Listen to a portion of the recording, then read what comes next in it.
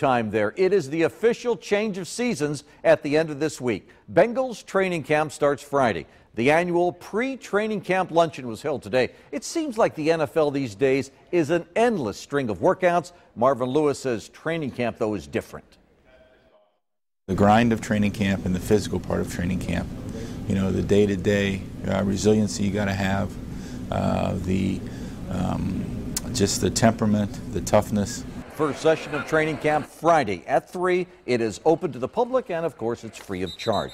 You'll get to see a new wide receiver. The Bengals just signed 6'5" Rashawn Simonice out of Canada. They released 2 others. 4 players were assigned to the PUP list. They can't practice till they get cleared. And congratulations to Dan McSorley, the head coach at Clinton Massie, who received the Paul Brown Excellence in Coaching Award today. The Clinton Massie Athletic Department also got a $5,000 check from the Bengals.